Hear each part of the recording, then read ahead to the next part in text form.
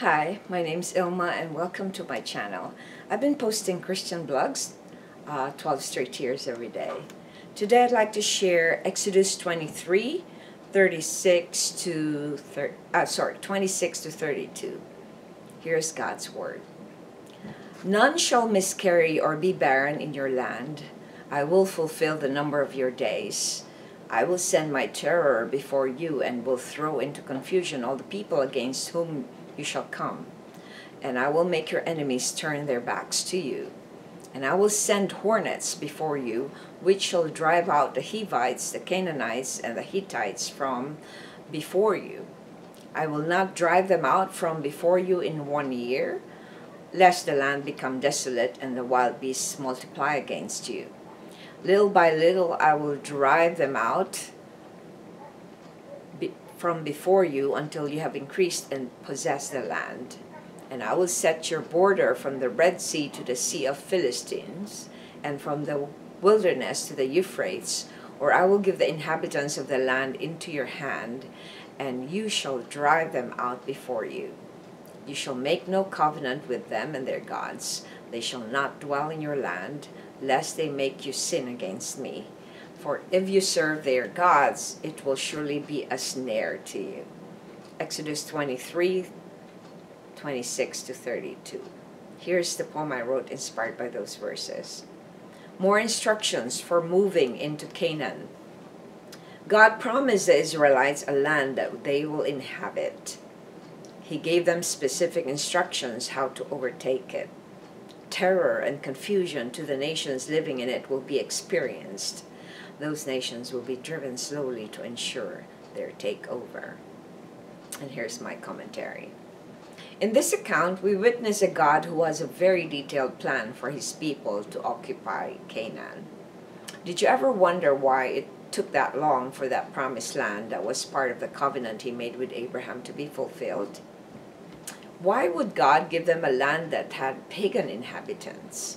We cannot surmise God's thoughts or ways, but we can see that God knows our hearts and abilities. If he gave that land right away to Abraham, the lineage that Jesus would be coming from won't be fulfilled. I think that it is also because of the stubborn spirit of the Israelites that prolonged the arrival at Canaan.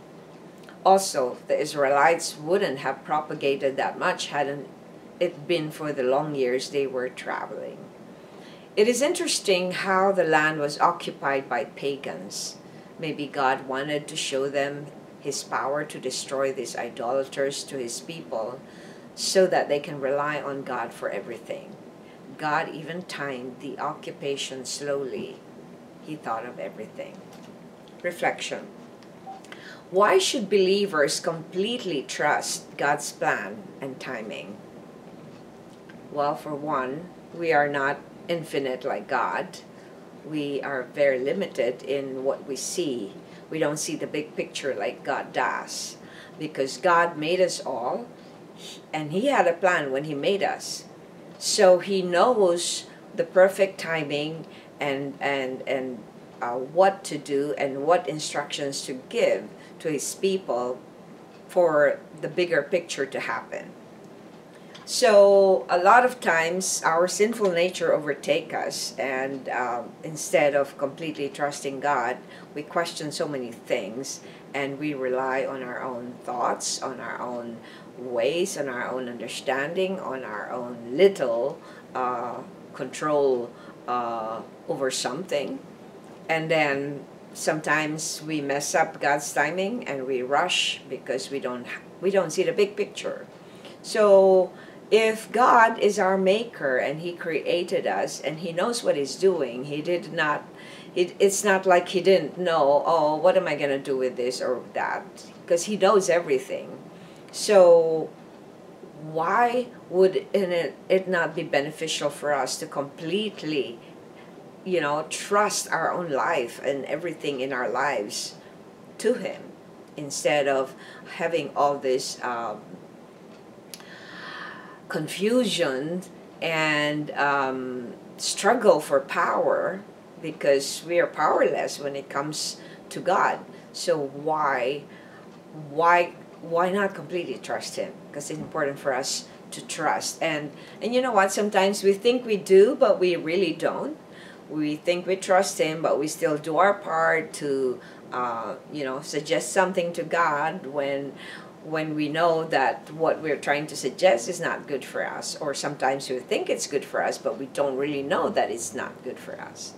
So I think it's important for us to obey completely, and to, especially when we don't understand something, that's when the control struggles come in, because we try to want to understand something when we are limited with that. And God made boundaries between what we will understand and what He wants to show us. Because if He doesn't want to show us something, we won't understand it. But He just wants complete obedience and trust to Him for us to do something that He's asking us to do. Thanks for watching. I hope you check my website at ilmaarts.com for artworks, photographs, and a copy of this blog. Please subscribe to my channel on YouTube so I could make more videos and give you the Word of God. And if you haven't already, check over 3,000 videos I've done. Over the years, I've been doing this daily. So just type on Google or YouTube search Ilma's Palm Devotional. Have a wonderful day.